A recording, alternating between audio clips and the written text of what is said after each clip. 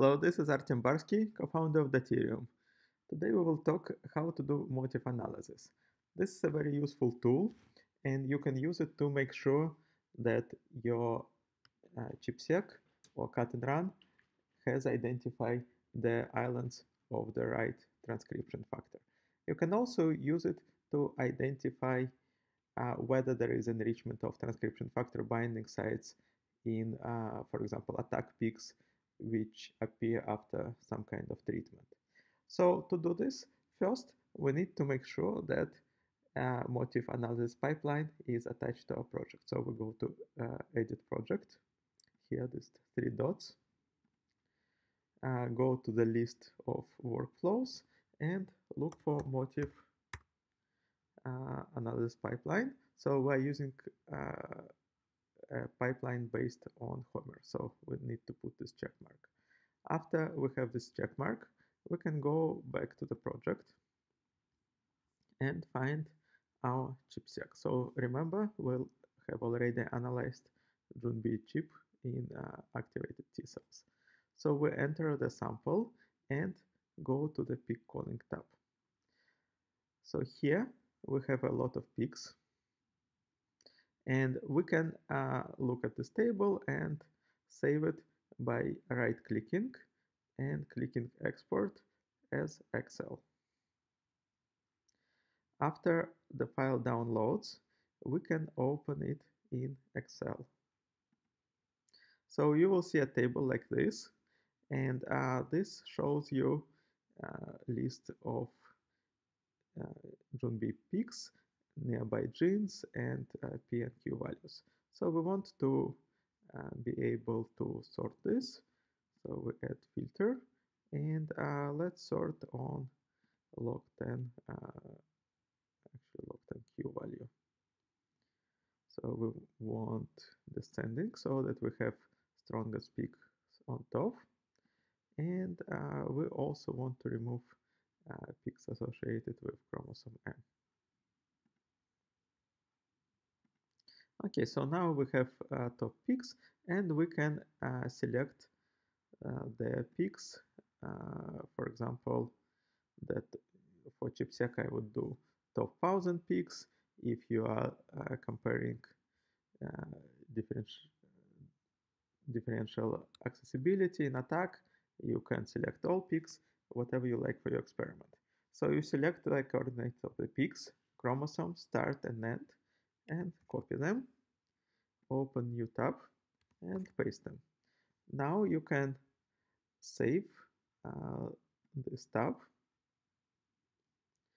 as tab delimited text file here, and you give it a name and save it as whatever you like. After you are done, I already have this file, you can go back to SciDAP. In SciDAP, we're going to, so here we go into the project, we go to comparative analysis and select add new experiment. Here we select the pipeline, motif finding with Homer, experiment short name, so motifs in Jun-B.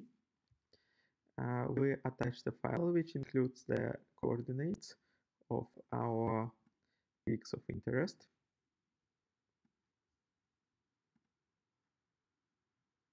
And click the upload button. We need to select the database of motifs, so we want vertebrates, and you need to select the genome type, human, from which the coordinates came. Now I would like in this case to do de novo motif enrichment. It takes a long time, so by default it is off, and we want to get both known and de novo motifs.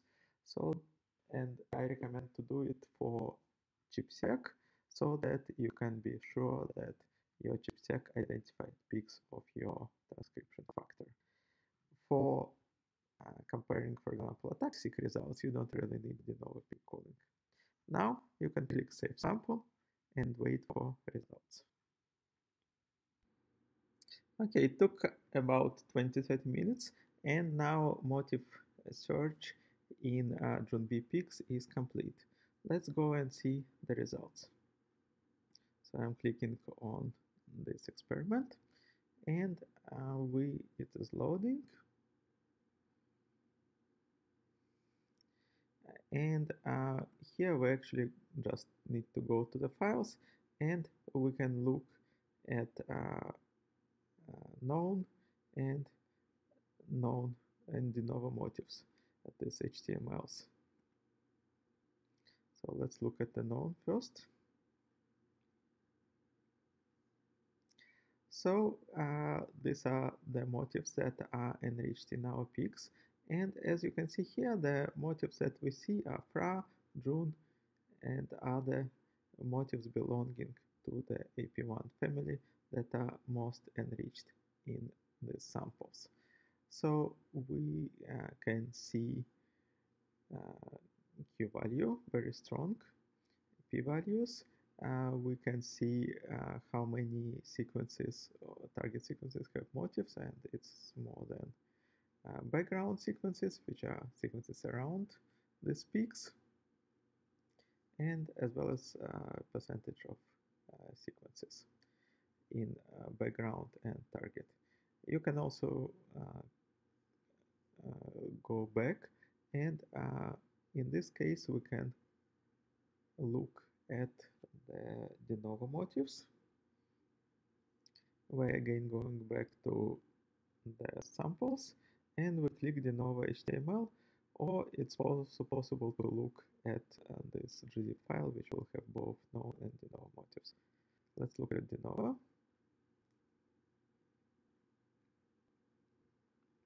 Okay, so these are the motifs found de novo, not by looking at the database. And here we can see these motifs, and these are best matches for these motifs. And as you can see here, the top motif with the highest p-value to the minus 144 is actually AP1 motif, which is shown here as FRA1. The next motif, gets motif, which often binds with AP1, has much less significant p-value. So this is the end of our motif analysis. This is a very useful tool. Let us know if you have any questions. Thank you.